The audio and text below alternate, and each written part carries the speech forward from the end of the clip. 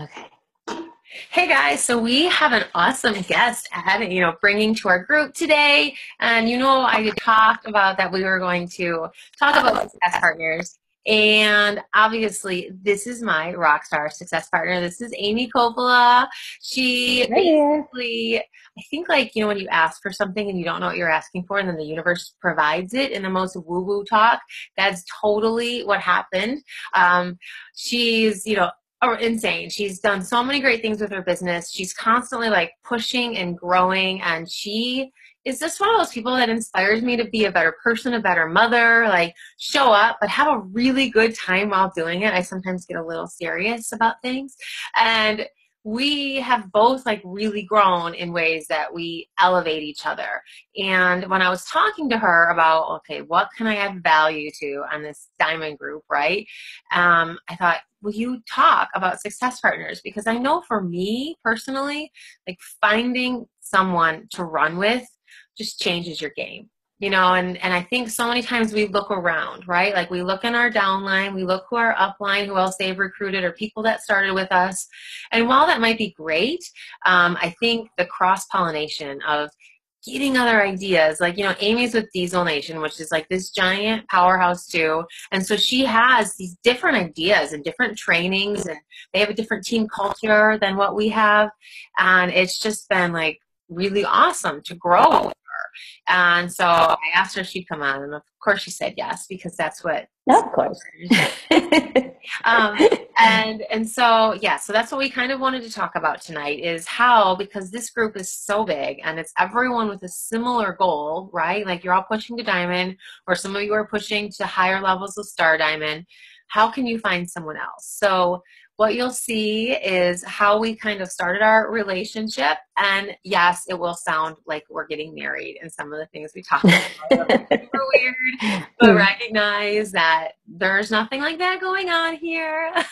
um, and we, just be basically below here is what we want to talk about is how to get something like this started, how to really make it something that works for both of you, and how you can kind of find each other in the sense. So it will look like a classified ad as you look below this post, but I really encourage you to be honest and to kind of be open to seeing if someone else can come into your life to elevate you to a new level of your business. So Amy kind of reached out to me. So maybe you should tell that story of Yeah, how I we should say it met. first. I'm like, hold on, the prequel. Yes, The prequel before. prequel. Yeah. So I work with a life coach, as does Wendy, and I was talking to him one day, and I kept telling him, I've noticed that I kind of feel like I'm chasing my tail lately. And we're our own biggest critics always. But I had made this observation, and it was an accurate observation. I had kind of come to a point that I was doing the same thing over and over and expecting a different result, which is the definition of insanity, right?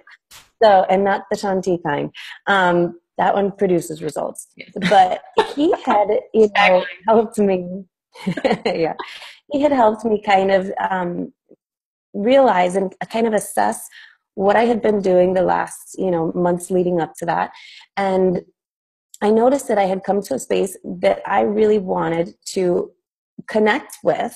And I had to get very specific and get very clear on this. Before I could even realize what it was that I was looking for. And so I decided that what it was that I personally wanted was to connect with other, really strong women who were just, ambitious, who could play at my level, which is, something cool too, because I'll get into that, and who were driven, who really were not afraid to go after their goals, who weren't afraid to set big goals and take the action steps necessary to go after them. Women who could travel, women who, this type thing, and I got very clear on what it was. And it was really cool because once I created that very specific list of what it was that I wanted, to encounter next in my life, there was Wendy. And it sounds like so magical. But the crazy part was, Kind of was. I kid you not, days after this call with my coach, right? It's somewhere on the wall, somebody posted, look, in search of single mom, success stories, blah, blah, blah. And I get tagged a lot for that. And then I kept seeing this Wendy Spencer girl. And it's so funny because somebody on that particular day had written this beautiful post about how she's this and that and inspiring and incredible and hardworking and mama of three. And I'm reading this and I'm like, wow, this girl is awesome. I really need to meet her. And so I'm like, I'm going to send her a friend request.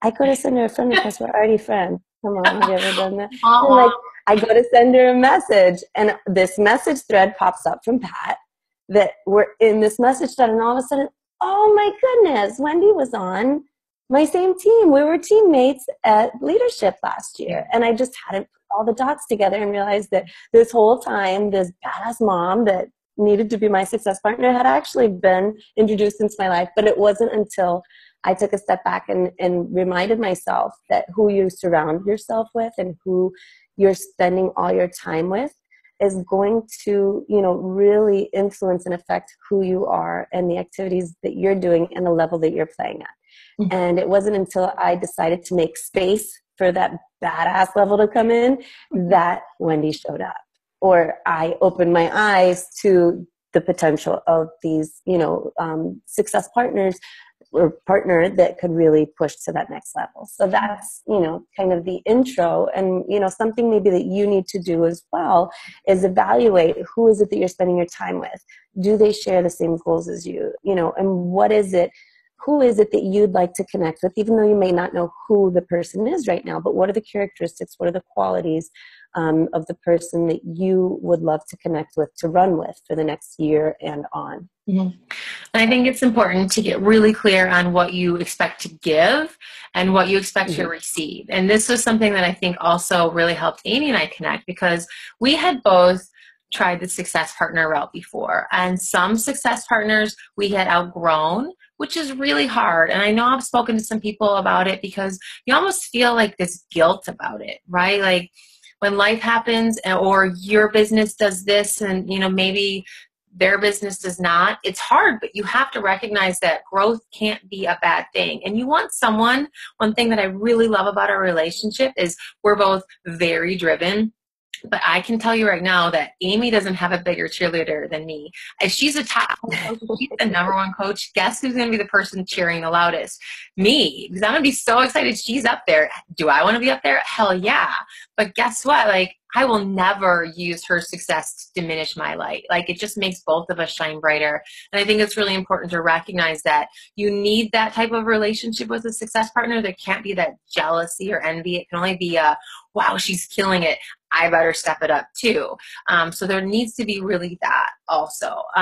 So yeah, know what you want to give. You don't need to have the exact same strengths or even opposite strengths. Maybe someone's really great at Instagram and someone else is great at Facebook, or creating a team culture, or different weaknesses. You don't, like Amy and I are both single moms who love to travel. While that's awesome and we get to do a lot of really cool stuff together, it doesn't need to be as clear cut with a success partner, like check this box. I think it's good to get clear, like Amy said, but recognize the person who might be your best success partner might not look exactly like you, but you need to have that level of like this energy kismet. Like when we talked for the first time, I think both of our hearts were like, wow, this is really something kind of great. We've both been looking for it, but it just hadn't fit just well with someone else. And with, Amy saying, you're the reflection of the people you spend most of your time with. I truly believe that. Like the power of fives, where you'll be in a year is a reflection of the 5 people you spend the most amount of your time with and the 5 books that you're currently reading, or the 1 book that you're currently reading throughout, as you move. So that's really important to think about. Also, I think moving forward, we had some other little guidelines, like, do you need to be talked to every day? How do you want me to push you? Are you a tough love, or I need cuddle bear hugs all the time, right? Like kind of get a lot of that stuff out in the beginning. Like it was literally like a proposal / hardcore job interview, our first conversation, and lighthearted. It's not like we're like, if you don't do this, I'm not doing that. But it was really like, let's lay it all on the table. And then we can say like, hey, yeah, I get that. I want to do that. Or, I think you're awesome, but I don't know if this is right for me. And I encourage you to do this in your relationships too.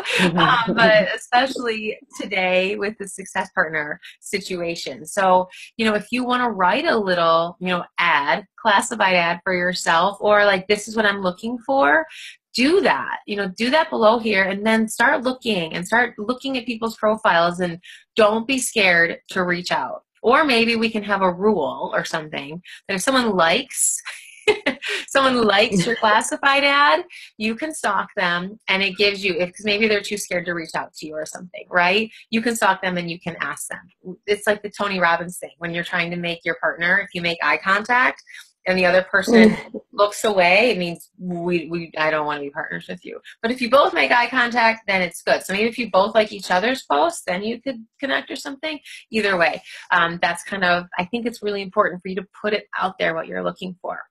Okay, what else are we going to talk about? Because this has been about goals. Yeah, okay. about goals too. Because like once you establish, or as you're establishing, the expectations, you also want to make sure that, that you guys have your very own goals. Number one, those are important for you to know where you're going, and share them with your partner, and make sure that they're similar goals. If someone is reaching out to you who only wants to work maybe an hour a day, whereas you're committed to working your business 4 hours a day, that's probably not going to be a perfect, match. You don't know. I don't know. You'll have to fash it out. But that's something that's important for you guys to, relate to each other at the same time as well. Mm-hmm. What goals do you have, short term, long term, for the year, for the next 5 years? But it's important that you have those for yourself, and that you lay those out to your success partner. So that way, not only can you make sure that it's someone who shares similar goals, but also someone who's going to support and push you towards your goals. So that way, that accountability piece can really kick in. And it doesn't have to be just business. It can be just business. And I think initially ours was just business to start. But I think for both of us, our big goal is, okay, how do we take care of ourselves as single moms? A. B, how do we make sure our kids feel really, really loved and a part of our business? And we hold each other accountable to that. Like when we were both pushing for elite last year, and, Amy's like this 2-time elite, and she's, doing all these crazy things. And it was like, we were like, how are we not going to let each other give up on our goals? Whether we hit them or not, how do we keep pushing each other and saying, no, what you said you wanted to do this, and I'm not going to let you quit on it, right? And I think that's what's also really important. If you tell your success partner your goals, they don't just let you say, oh no, never mind, I didn't really mean that, right? They're going to hold your butt to the fire, and whether you get it or not, they're going to help you push to that point. And so that was really a big thing for our relationship too, getting clear on your goals, and your success partner making sure that you're hitting those levels. So yeah, and the thing with Amy and I, and where she's going to talk a little bit more about it too, but we get to events. And that's how we met. We met at leadership. We literally were pushed on a team to do crazy things on the beach. It sounds bad. Events, Olympic events on the beach. Yeah. And that's the first time, I even met Pat, I had never met Pat before that event. So I think about what both of you have brought to my business. I wouldn't even be in this group probably if I wouldn't have met Pat. And it's a situation of my business has grown, my personal life has grown because of my relationship with Amy. We just got back from Vegas. We're going to Fiji together this year for Tony Robbins. I know. I've mentioned it before, but this who will be my cabin partner. But we get to these events, and then it's having, I'm trying to think of the best way to explain it. Imagine someone that knows your goals, that knows your team, that knows your situation, and you go to these events and you can maybe pick up something that they didn't pick up. And I'll look at her and be like, oh my gosh, you could use it for that. And she's like, well, wait, I got this to use for you. It's having that person that just elevates you constantly. That's always looking for ways to kind of plug the holes in your business. So that's why also we were going to talk about getting to events can be so big as far as that cross-pollination goes, of getting other ideas, and then also growing with your success partner and starting to do things with them, just outside of the virtual relationship sometimes. Yeah. But one thing that's a given is that everybody should be on their way to Summit. Yeah. And that'll be a really great time. If your partner is not someone that you can connect with locally, you're definitely going to be able to establish a relationship beforehand, and then get to meet them and hug them and high five them there at Summit. And that's, everybody knows that that's a really important event for you to get to. Mhm. And, it's a place that you're going to be able to really take your business to that next level, celebrate your success of what you've done in this group, and also, again, be able to connect with your success partners or future success partner if you haven't found one yet. But that's not going to happen if you're not there. So that's definitely something you need to make sure you're at. Getting to summit, yeah, exactly. And I think other thing that will really help grow you personally as a coach, not just meeting your success partner, but getting someone on your team to summit with you. And that's really where it's like, okay, this is more than just me sitting in my house alone working my business, right? Like sending messages out to people that I can't physically like touch or hug. And that was a big thing. Like all of a sudden my coaches getting to summit with me. It was awesome that first year. And so, yeah, Amy and I just talked about that. And I know Pat and I have talked about it, but the more you can, get to summit, everyone in this group, if you're saying you want to be a diamond, you better be getting to summit, because your coaches are not just listening to what you're doing, they're actually watching what you're doing. And so if you want your coaches to show up to be business builders, if you want those emeralds and future diamonds, guess what? You have to posture like a diamond and a star diamond, and diamonds and star diamonds don't not go to summit, period, right? Unless you're like having a baby, there's no reason why That you week. shouldn't. Because you went to Summit very pregnant. I went to summit, yes, very pregnant, but yeah, I was not physically in labor. That would be the only thing that probably would have pulled me back. And I was a brand new diamond. I literally became diamond to go to summit so that I didn't have to wait in the long lines. Motivation Yeah.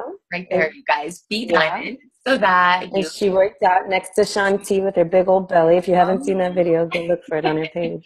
That giant, was awesome. giant tummy. That was my first like beach body moment of like, wow, this is really cool. Mm-hmm. Oh, Yep. um, so yeah, and who else? You met Amy at an event, Amy Silverman in Yeah. here, right? Yeah. Yeah. You guys, I Tony met Robbins. Amy at right. Again, you always connect with people via social media on Facebook or, all these other cool things. But at Tony Robbins Date with Destiny, Amy and Kevin were there 2 years ago, the first time that I went. Okay. And that was a really, great connection to be able to meet them there and share that experience with them. And then this past year with Wendy and Pat and quite a few other coaches came this year to Date with Destiny. Weren't So that there was like awesome. 5 of us who were all on that same leadership team on the beach? We're all at Date with Destiny. Yeah, that's right. Weird. Mm-hmm. That's very strange. Mm-hmm. Only like 2,000 people at Date with Destiny. But anyway. Yeah, So, Amy, pretty thank you awesome. so much. Is there anything else you think we should add or get people like more encouraged to find a success partner or anything else? I don't think so, but like we've already said, earlier, just you've got. It's like with anything. Don't worry about being rejected. Think of this as strictly a business partnership at first, and then you can get all woo woo and friendly and fuzzy. But right, Which we but are, obviously. Yeah. get the nose out of the way. It's fine.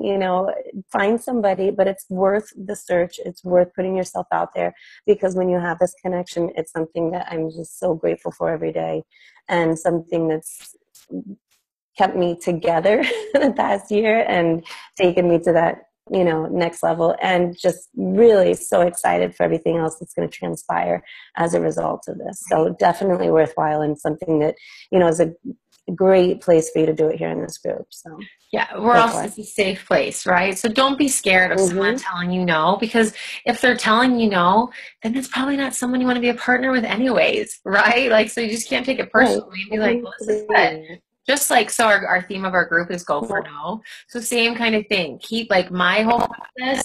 I do this dating too, but short, short quickly, right? Dating Like tips. don't spend a lot of time on someone if you don't. Dating tips with Wendy and Amy.